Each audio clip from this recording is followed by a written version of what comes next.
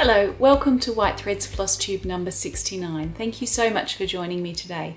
I'm so glad that you're here for this series that I'm doing on introducing the projects from my forthcoming book, Frisian Whitework, Dutch Embroidery from Friesland. It's really good to have you along for the ride.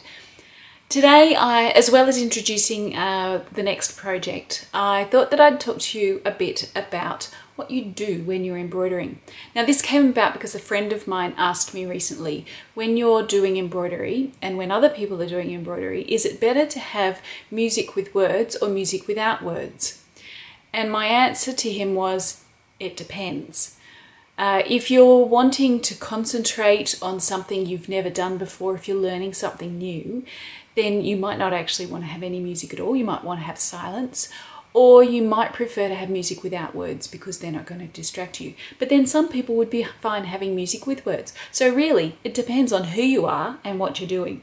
So it also made me think, what else do people do when they're embroidering? The things that I do when I'm embroidering, I sometimes listen to the radio, sometimes, and that could be, usually for me, it's music with words. I also really like listening to podcasts. There's a particular podcast that Australian ABC does called Conversations with Richard Fidler and Sarah Knofsky. And in it, they interview a person each day, a different person, and just explore an aspect of their life. And I find them interesting because I think people are inherently interesting. So I really enjoy listening to them. I also do watch TV sometimes. For very many years, my husband and I didn't have a TV because we didn't feel that we needed one in our lives. We had enough to do without having a TV.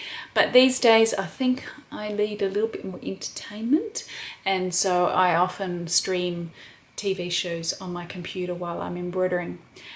I particularly do like watching Nordic noir, but that can be a little bit difficult when I'm embroidering because I need to concentrate on watching the subtitles on the screen as well as doing my embroidery, seeing I don't speak Swedish or Danish or Norwegian. So yeah, that can be a little bit difficult, but I do enjoy that. You might find that it's easier to embroider in silence, and a lot of the time that's what I do. I just have no music, no entertainment of any sort at all because I just get lost in the embroidery. And that maybe that's what you do too. So what is it that you enjoy doing? Do you like watching TV? Do you like listening to podcasts or audiobooks? Do you like listening to music? And if you do you prefer with words or without words? It's just something that I thought might be interesting to explore a bit. So today, the project that I am going to show you from the book is a pendant. By now, I'm sure you know that I love embroidered pendants. I love making them and I love wearing them.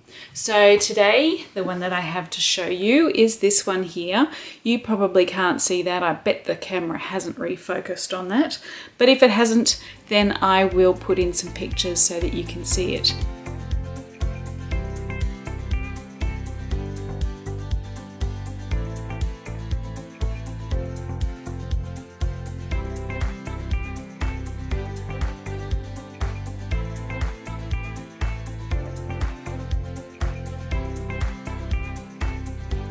So I'll take that off so that I can actually talk about it a bit easier. Okay, so this has a wooden pendant tray this time. All of the ones that I've done previously have metal pendant trays, so this one's a bit different, and I just wanted a different look this time. Like the red and white Smoig pendant that I have in my Smoig book, the idea of this one was that it was as if you had found an old piece of embroidery and cut it up and put it in your pendant to make a special thing out of it. Now, I haven't cut up anything for this. This was designed specifically for going in here, and the stitches that it's got are, there's channel stitch, there are satin stitch stars. Now the thing about satin stitch stars, which you may or may not have noticed, in Frisian Whitework, the stars are always stitched with diagonal stitches. And that's something that's quite characteristic of this style of embroidery. If we were looking at hardanger embroidery, those stitches would be in line with the grain of the fabric. And here they are not, they're diagonal. So that is something that's quite different about this style of embroidery. There are also some eyelets. I think there are both they're 4 thread and 6 thread eyelets, which means the 4 thread ones go across 4 threads that way and 4 threads that way, and the 6 thread ones go across 6 threads that way and 6 that way. So they're different size eyelets and they're done slightly differently. The other thing we have here is a single feather stitch border, that is this across here. And down the bottom here we have some top winder stitch, which I think creates just gorgeous texture and pattern. The pendant is worked on 40 count linen with a linen thread. It's an 80/3 Londonderry linen. So it's quite fine, but I wanted it to be reasonably fine so you could fit a fair amount of detail into a small place. If it was a larger count of fabric, say a 28 or a 25, you'd get a lot less detail. And when you've got such a small space, I wanted to make the most of it. So that's why it's on quite a fine count. I haven't worn this yet because I wanted to keep it special so that it could be photographed for the book and all that sort of thing, but I will enjoy wearing it when I get the final chance to do that.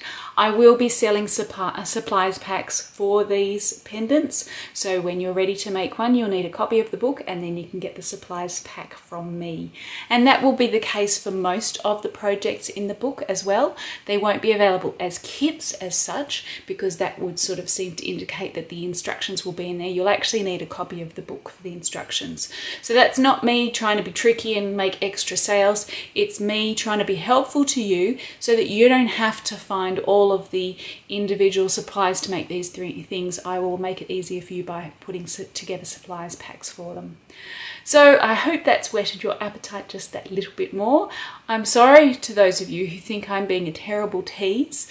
I'm actually just filling in the time till the book is available with showing you what's in it. I don't mean to be annoying, and I'm sorry if I am, but I hope for most of you this is an enjoyable series. So thank you very much for joining me today again, and I'll see you next time. Bye.